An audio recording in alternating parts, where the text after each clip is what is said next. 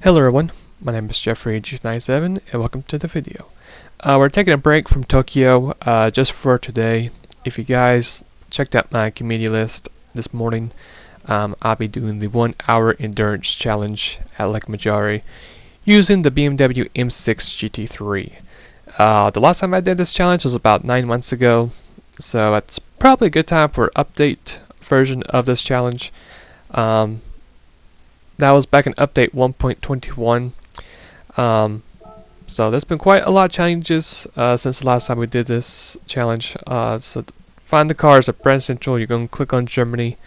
You're going to click on the BMW logo, and you could choose either of these two right here. You can choose the blue PlayStation sponsored M6, or you can do the white with the blue and red livery M6 Spirit or Sprint model. I don't know why one has more points than the other. They both have the same exact stats, so it's kind of strange that one car actually has a little bit more points than the other. The cost is less than 500,000 credits, so it's not awfully too expensive. Just win Tokyo or just win Le Mans and you'll easily get the car. This challenge is at the human comedy, where all the races are an hour long. It's basically a hard or medium pit strategy. Racing hard is just one stop, while the mediums are two. I'll be using the racing mediums twice, pit stop strategy. So I'm going to show you guys some clips, gameplay, and laps to pit. So here we are, our first lap with this car. I'm using my wheel for this event, and the car feels very smooth and feels very nice. We'll be racing view map 1 for the whole race with this car. The car has really good sightline speed. That's why I chose it. I chose this car, won it my first go around with this car, also the second go around. The third go around when I did this challenge, I did the Subaru, which was all the way back in update 1.21. I did try the Subaru for this challenge before this one, before doing the BMW again, but the car just felt, for me, it just wasn't as strong as it was back it was 9 months ago. So I went back to the roots and did the BMW. As you'll see pretty soon, we got the nice slipstream from the Corvette right here, and we're going to make a move right here, over braking the Corvette, and we'll be taking P9 from the Corvette as we follow behind the Ford GT. So the car feels very smooth, like I said before. As you can see, it through that corner we went full throttle. This is basically just getting used to the car and just having a good rhythm. That's basically the key, just being consistent for each lap and for each turn. When to get back on the throttle, how much brake to input the turn, when to left brake, you know, the very simple things that you have to pretty much do pretty repeated from lap after lap, and not really losing beat. As we're going to make a move on the Audi as we avoid the Audi just barely, making it up to P7. So we're going to fast forward out to lap 8. This is actually a pretty good battle between us and Mercedes AMG. We're going to make a move beside the Mercedes, so we have side by side going down the hill. I'm going to do the smart thing and break off just a little bit early. I could have probably went a little bit more aggressive, but the Mercedes ran off a little bit off. Well, we got a little too greedy with the throttle and kind of put ourselves in the bad spot too. Went off the track. Thankfully we saved it. Lost some time, but I would rather do that than just getting too greedy with the throttle and just spinning out the car. So that was a pretty close call for us right there. So we're falling back to third. We're going to try to remake the move. But before that, you'll see pretty soon the leader, the Toyota, is in the pits. So we're going to follow the Mercedes driver as well. So we have all three of us main leaders are in the pits. You can see that the other M6 driver stayed out. He's going to stay out for another 2 laps in this race for this pit strategy.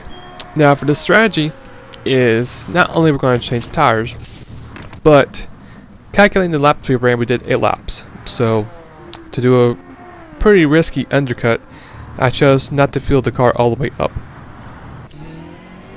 So the strategy, this is how it played out. So here we are, we're in P13. You can tell by the screen we're just in front of Toyota. So here we are, and here's what used to be the leader. So just by filling up the car just a little bit after close to 9 laps really is effective, but we'll have to pay for it in our second pit stop, and I'll explain why later.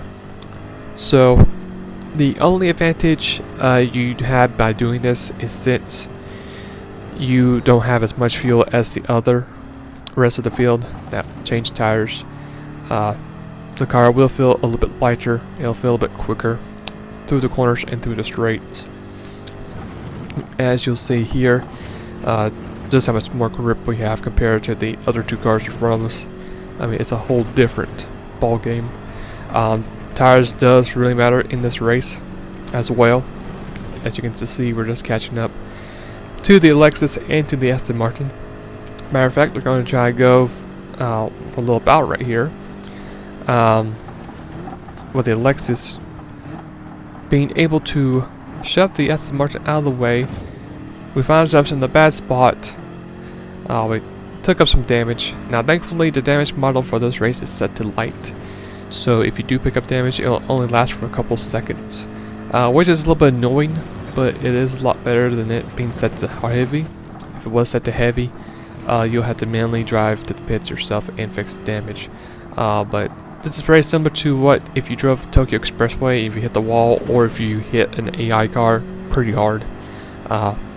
It's the same damage model. As you see, the damage basically is now repaired, and we can get back on our way. A little bit annoying, but you'll have that happen from time to time. Alright, we're going to fast forward now to lap 16. We're going to stay out for just one more lap. Now if we did choose to pit again with the Toyota, as you can see, it's right now behind us, and they're about to make their pit stop. We're going to try to see how much time we'll lose compared to the Toyota, because once the Toyota comes out of the track, it'll have fresh tires and it'll have that 1 lap extra just to chase us down, with us driving 1 extra lap. At this point of the race, the car did feel pretty good. As you can see that on lap 14, able to do a pretty quick lap around the 157s. So really a pretty quick car to use, like I said. It felt really smooth, really strong. And you can tell right behind us we have the Mercedes driver behind us as well. The other M6 driver is going to pit like around lap 19, 20. So the M6 is a little bit lighter strategy compared to the main leaders, including ourselves as well. But it's just mainly just once you get to the lead, try to set you up a pretty big margin. Being very consistent lap after lap of all the turns. Try not to make mistakes, minimize mistakes if you can. Is also another crucial thing around this challenge as well. As you can tell, that even with the worn tires, we are pretty much losing a pretty good bit of time, as we're over a second slower this lap compared to our fastest lap of the race. So we're going to go ahead and right at the last corner. We're going to misjudge this last turn. We're just going to ride the grass just for a little bit. Thankfully didn't lose control of the car at that point. So we'll go inside the pits. Of course, we'll be changing for our mediums for the last time for the race.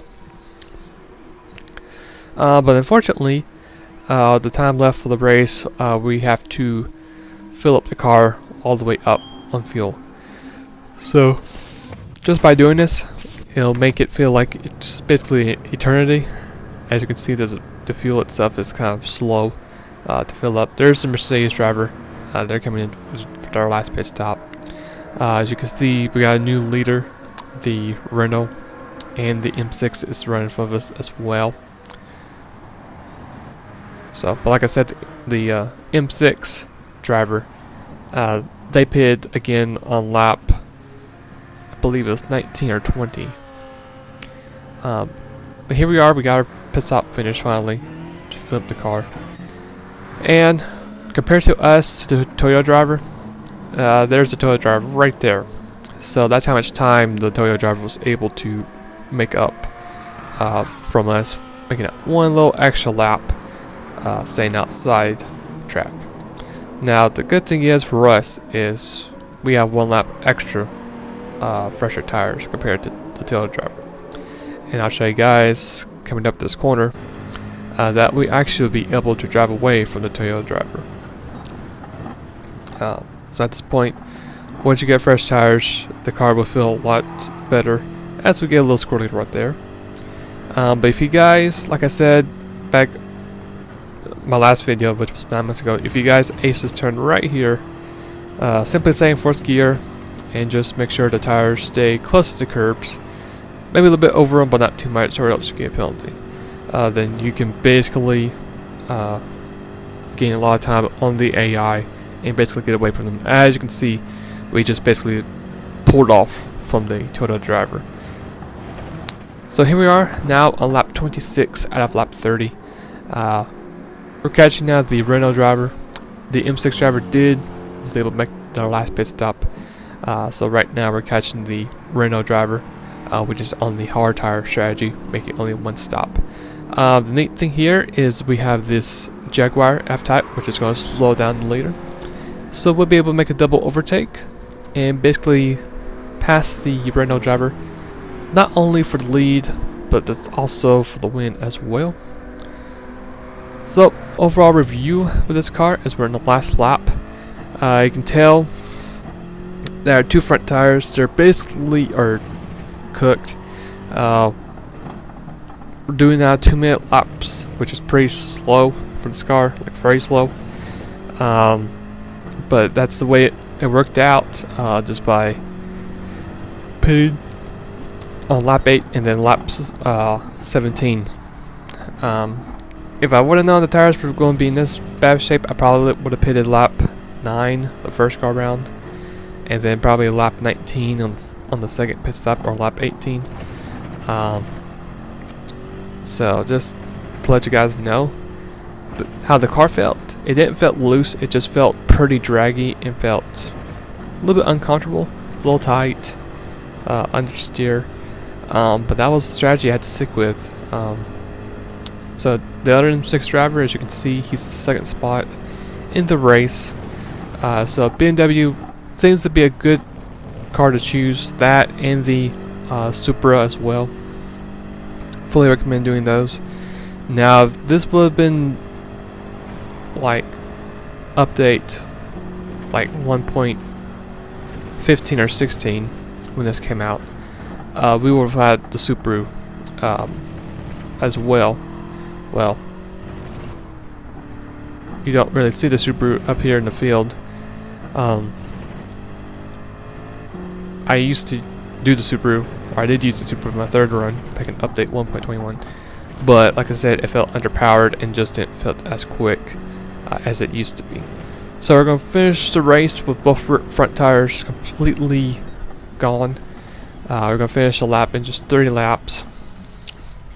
So like I said, the car overall did very well, was very smooth, even though the tires were basically dead on that last little bit. So here's the finishing results. Like I said, the M6s came in first and second spot, so I highly recommend doing those cars. So is that Supra. Those are probably going to be your two best cars to choose from.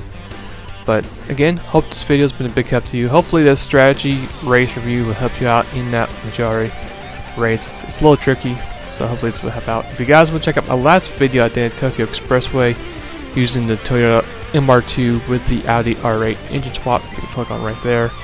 And if you guys enjoy what you saw, why not subscribe, turn on the bell for notifications to be notified. Hope you guys have a good rest of the day, and I'll see you guys later. Take care.